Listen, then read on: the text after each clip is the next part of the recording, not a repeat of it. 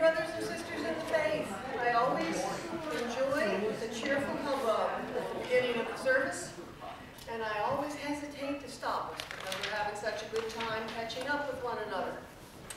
As we look at the Acts of Contemporary Apostles, we have a fair amount going on in Advent. The alternative gift fair you all are aware of, so if you have not yet taken part, as I have not, but I've got information to do so, please remember to do so this week because it only lasts through the 16th. We're ordering poinsettias. If you would like some in honor of or in memory of loved ones, please follow the instructions you can find in the bulletin about that. We still have some poinsettias to pay for, so if you're at all inspired, please go ahead and dedicate one or two. Okay, that would be good. So we order a certain number and then we hope that people will contribute. That's what happened this year, yes. All right. And then may I ask what happens to them when the services, once Christmas Day, which is a Sunday, is accomplished, what happens to those poinsettias? Do we leave them through Typically, Epiphany? I believe people take them home if they want. It's usually then people take them on Christmas Eve because Christmas isn't on Sunday. If you wish for us to leave them until Sunday, we can take them out. We could do that too. Yeah. All right. So we've got flexibility. If you know you're not going to be here on Christmas Day, you could take yours home. And if you know that you are and you'd like them to remain to decorate the sanctuary for an extra day, you can do that too. All right, Christmas gifts. Marilee, is there anything we need to say about that? Well, just that this technically is our last day to bring them in. I know that there's a couple that are waiting for delivery, and that's fine. We've got a little day or two that I'm hoping like Wednesday, Thursday, I will load them in the car, and with Caroline and Anthony's help, we'll get them into the children and youth. Thank goodness for teenage grandchildren. That's great. They move quicker than grandma. I can't imagine that. All right, good. Thank you. This year's Christmas card list is available in the back of the sanctuary. So please pick one of those up and you can help brighten the holiday for some of the folks that you love. And finally, there's an item about wreaths across America, and I'm thinking maybe Nancy would like to say a word about that one. It'll be next Saturday, the 17th. Anybody and everybody is welcome. And if you want, there's still the flyers back here. You can let Kathy Mace know if you would like one specifically for a specific grave site, or if you want to place it yourself. The ceremony is at noon, so come on out and see what it's all about. All right, thank you so much. Are there other acts of contemporary? Yes, Gail. We will not be having Sunday school on Christmas Day. Right. Christmas Day, we know that families with children often are opening presents under the tree, and sometimes families with grown-ups are doing the same thing. So we will resume Sunday school the week after Christmas. Are there others? If not, then as we... I appear to have left out the opening. Play one anyway. That's good. So our centering thought, while Bill plays music to settle and calm our hearts and minds, is this from Dietrich Bonhoeffer. The celebration of Advent is possible only to those who are troubled in soul, who know themselves to be poor and imperfect, and who look forward to something greater to come.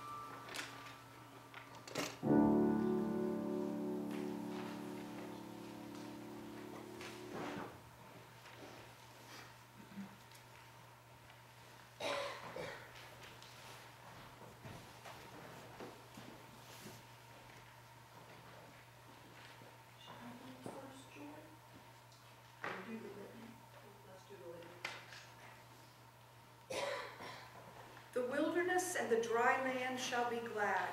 The desert shall rejoice and blossom like the crocus. It shall blossom abundantly and rejoice with joy and singing. Strengthen the weak hands and make firm the feeble knees. Say to those who are of a fearful heart, be strong, do not fear. Here is your God. Then the eyes of the blind shall be opened, and the ears of the deaf shall be unstopped. Then the lame shall leap like a deer, and the tongue of the speechless sing for joy. For water shall burst forth in the wilderness, and streams in the desert. A highway shall be there, and it shall be called the Holy Way. And the ransomed of the Lord shall return, and come to Zion with singing. Everlasting joy shall be upon their heads. They shall obtain joy and gladness, and sorrow and sighing shall flee away. We light the first candle, the candle of hope, because Jesus is the hope of nations. We light the second candle, the candle of love. For God so loved the world that he gave his only Son, that whosoever believes in him shall not perish, but have everlasting life. We light the third candle, the candle of joy, because knowing God's love brings us great joy. Our hymn is number 38, It Came Upon a Midnight Clear. Angels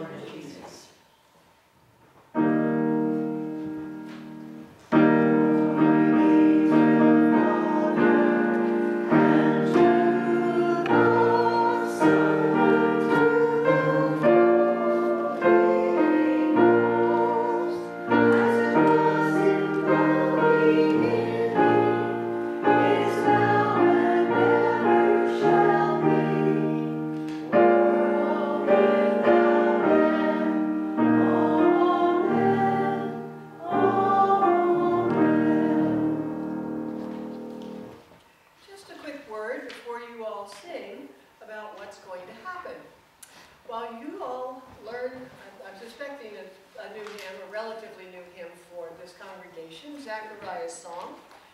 And then, while Gail reads the Old Testament lesson, Dan and Joy are going to depart the sanctuary, and Elizabeth and Zechariah are going to come back in.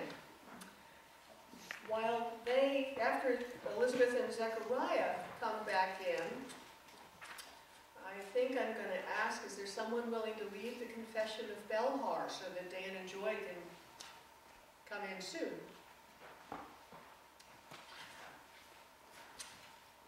Okay, thank you, Paul. Paul officially chairs the worship committee, so it's especially appropriate that he would kindly volunteer to lead the congregation.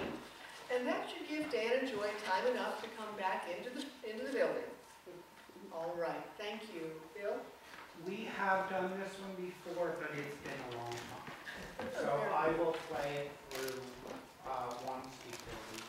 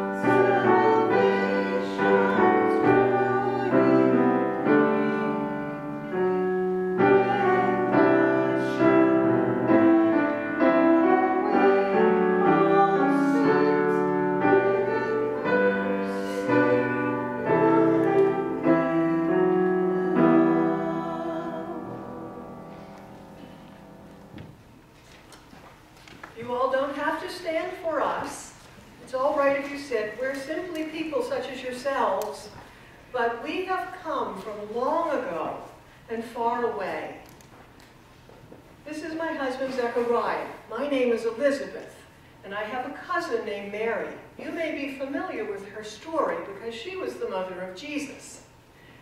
Today we're going to tell you our story as well, because we are like the hinge of history. Zechariah and I followed all of the rules and regulations that we found in our scripture. I've been told that you call it the Old Testament, the Old Covenant with God between the people of faith and the creator and sustainer of the universe. We also came to know Jesus, and we believe that he was part of the new covenant. So Zechariah and I are like the hinge of history between the old covenant that still is maintained and the new covenant. We came from the priestly tribe, the Levites. My family was of the household of Abijah, and Zechariah's family was of the household of Aaron. It was a privilege to be among the Levites. I must be very careful how I light the incense in the presence of the name. Blessed be his name.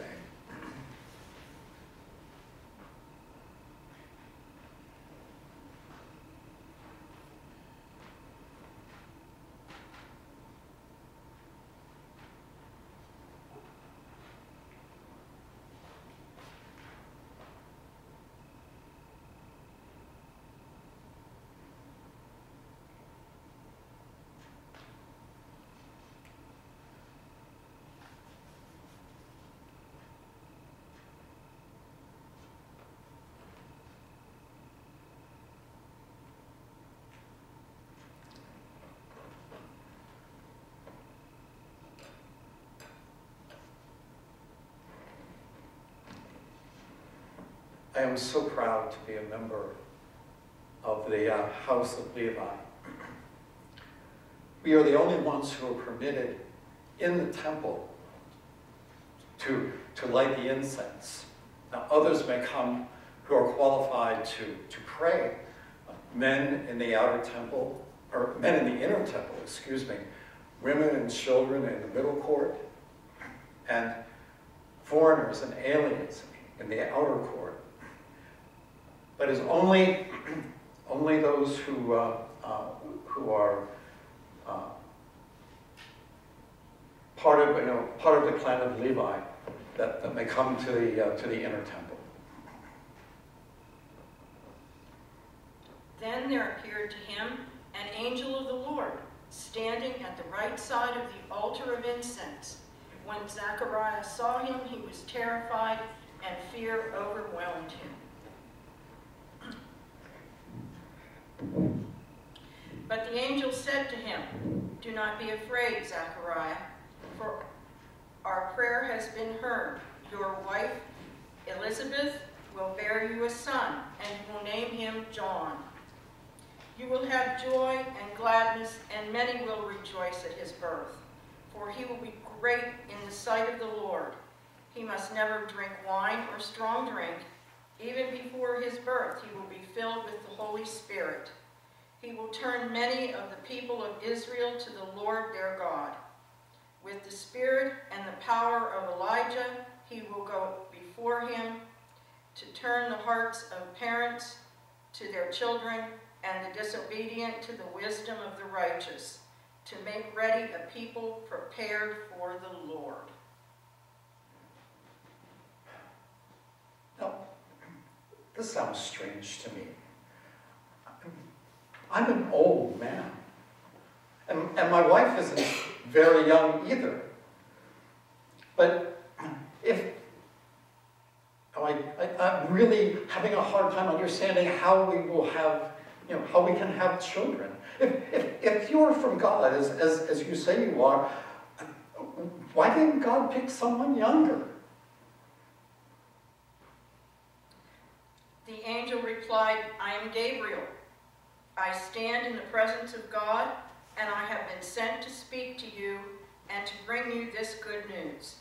But now, because you did not believe my words, which will be fulfilled in their time, you will become mute, unable to speak, until the day these things occur. Welcome home, John. Zechariah, how did it go in the temple today? Oh dear, let me get you a writing tablet and a stylus. You can explain what happened.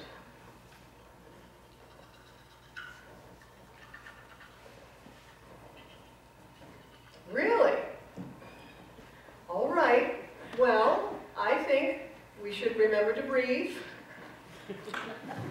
Remember that we belong to God. We have followed every rule and regulation all of our lives. We've done our best. And if you have seen a fearsome angel, but that angel sits at the foot of the throne of God, then we have to trust that God will use us. And we'll see. This may be a 9-month process or longer. You know how these things work. We'll see. We're beyond this age, but think about Abraham and Sarah. It happened for them, maybe it will happen for us. And so, as you may already know, it did happen for us. And my cousin Mary came to visit. Now, Zechariah was mute. Fortunately, he and I both could read and write because we had to learn that, being of the house of Levi, in order for him to be able to serve in the temple. And so we could communicate some. It was cumbersome, but we could. When Mary came, she walked in the door of our home and she said she could feel her child, for she too was with child, and kicking, and I felt my child leap in my womb as if for joy. We started sharing about how she had been visited by an angel, and I shared how Zechariah had been visited by an angel. And then she started to pray. And she said, "My soul magnifies the Lord, and my spirit rejoices in God my Savior, for he has considered the humility of his servant. From now on, all generations will call me blessed. Surely the Mighty One has done great things. By the strength of his arm, he has swept the powerful away in their thoughts, taken down kings from their thrones, and lifted up the poor. He has filled the needy with good things and sent the rich empty away. God has fulfilled the promises made to Abraham and Abraham's descendants forever." So my cousin prayed. And we visited with each other for a few weeks before she went back home to her husband Joseph, who I've been told is going to come and visit with you next week. In the meantime, I had our baby, and having seen the note from Zechariah some months before that said, "The angel tells me God would like him to be named John," I told our neighbors that his name would be John. You know how neighbors can be. They started coming over, and they knew that this was going to be our only child, and Zechariah was an older gentleman, and so they kept saying to me, "You have to name him after his father. Zechariah, ben Zechariah, Zechariah, son of Zechariah." And I said, "Well, no, I'm going to send you to his father to ask about this."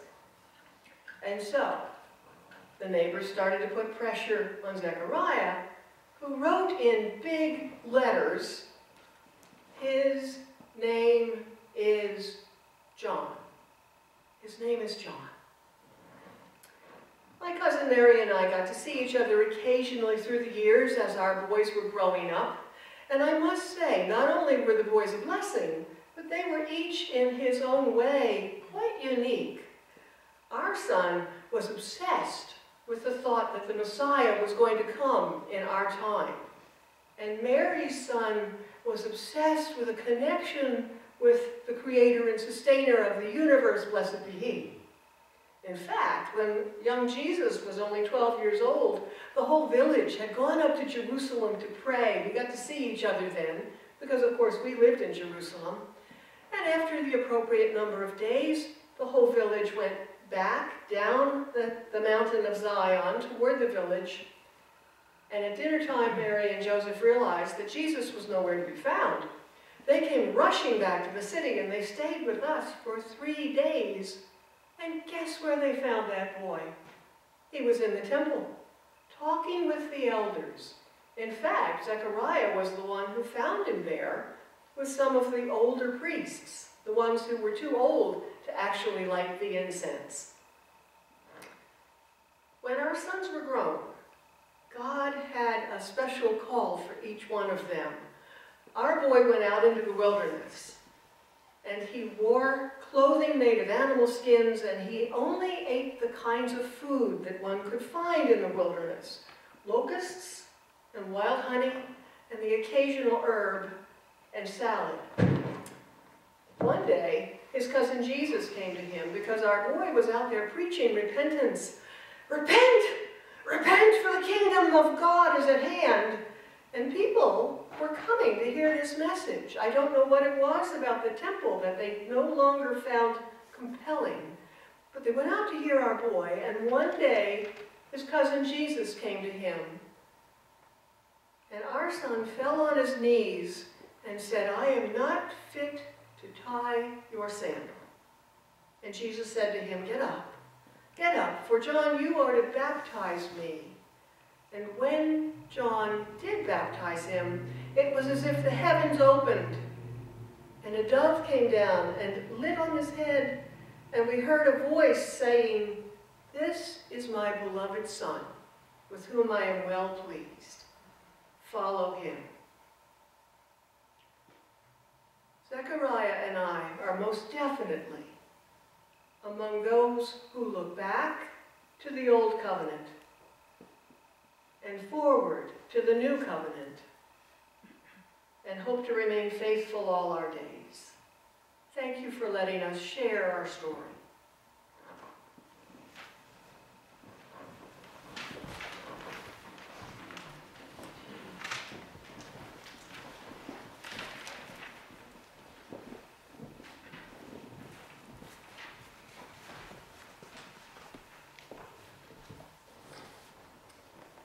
Let us now affirm our faith with the words from the Confession of Noah. We believe that God has revealed God's self as one who wishes to bring about justice and true peace among people, that God, in a world full of injustice and enmity, is in a special way the God of the destitute, the poor, and the wronged, that God calls the church to follow God in this. For God brings justice to the oppressed and gives bread to the hungry. That God frees the prisoner and restores sight to the blind. That God supports the downtrodden, protects the stranger, helps the orphans and widows, and blocks the path of the ungodly. That God, pure and undefined religion, is to visit the orphans and the widows in their suffering. That God wishes to teach the church to do what is good and to seek the right.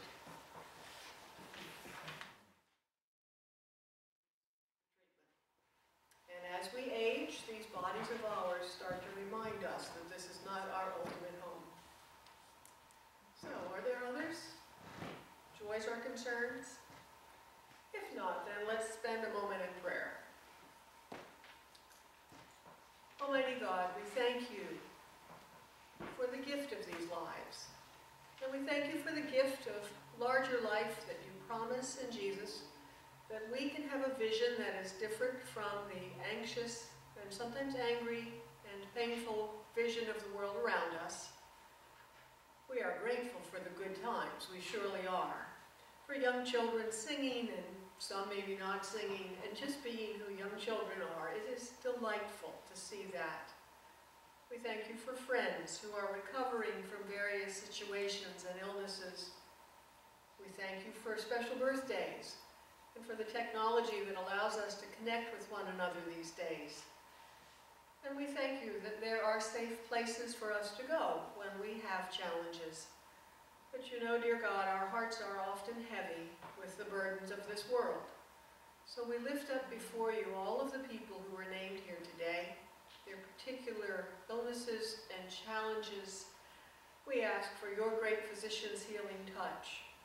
We ask for both peace of mind and of suffering of the body. We thank you that you have come as a servant, and we ask that we would continue to be servants of the servant, Lord Jesus himself. And we thank you that we are placed in relationships with other people so that we can care. We have lost one of our number last night in this mortal life, O God, and now you have him. And for those who grieve, we hope that they would have a deep awareness that the depth of grief is simply the mirror of the breadth and depth of their love. We also recognize that you love us even more than we can love one another, and we thank you for that. We pray for the world around us, for those of us who are going to be celebrating Advent and Christmas in the coming days, for those who are of other beliefs, for those who are of no particular belief at all. You have given us to one another as neighbors, and we thank you. We thank you for the countries of this world. For our own great country, we pray for those who have been recently elected and those who are long-term in positions of authority, asking for your wisdom to inform their choices. And we pray for the other countries of the earth, those with which we agree and those with which we don't. For all of your children on this beautiful planet, we lift them up before you, even as we lift ourselves up before you, asking for your blessing this day. And we do ask that you would hear us as we pray together Jesus' prayer when we say, Our Father, who art in heaven, hallowed be thy name. Thy kingdom come, thy will be done, on earth as it is in heaven. Give us this day our daily bread, and forgive us our debts, as we forgive our debtors. Lead us not into temptation, but deliver us from evil. For thine is the kingdom, the power, and the glory forever. Amen. We have been blessed. Let us be a blessing to others by giving our tithes and offerings.